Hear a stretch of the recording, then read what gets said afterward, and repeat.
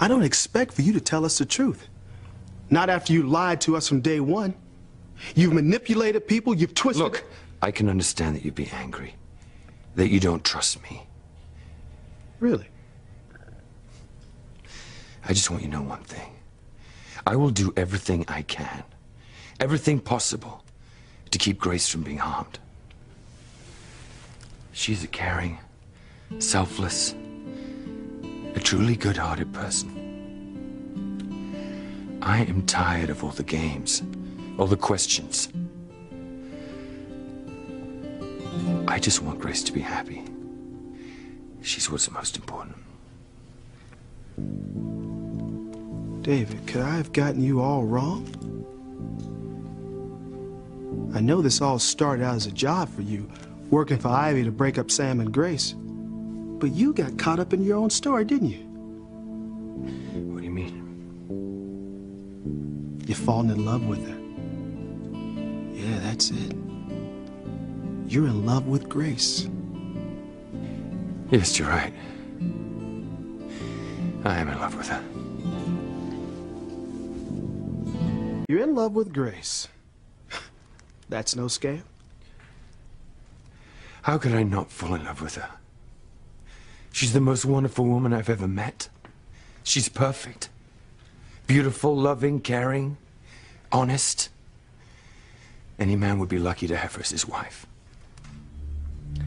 Question is, David, were you ever that lucky?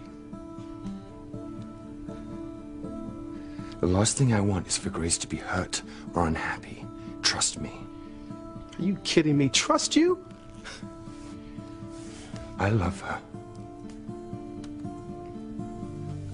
You know how the DNA test will turn out, don't you? I know. So how will it turn out? So how will it turn out, David? The DNA test. Will it prove that John is yours and Grace's son? Or will it show that you're a fraud, hired by Ivy to break up Sam and Grace? You said yourself you're not expecting any answers from me. You don't think I'm on the up and up. So you wouldn't believe me anyway. You're right. I would never trust you. Well, I better wait for the test then. It'll never happen. What? You getting Grace away from Sam, their marriage is rock solid. All I want is for Grace to be happy. I do love her. You know what, David? I do believe you. You do love Grace. How the hell could I not see this before? Really? How can you tell? It's that look in your eyes. It's the same look I see every day when I look in the mirror. It's the love that I have for Eve. Eve means the world to me. Well, you're a lucky man to have that kind of love. I would do anything for her.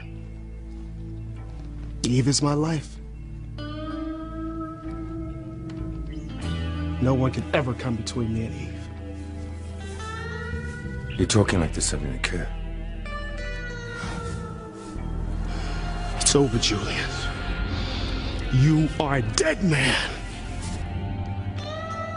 No, there's nothing.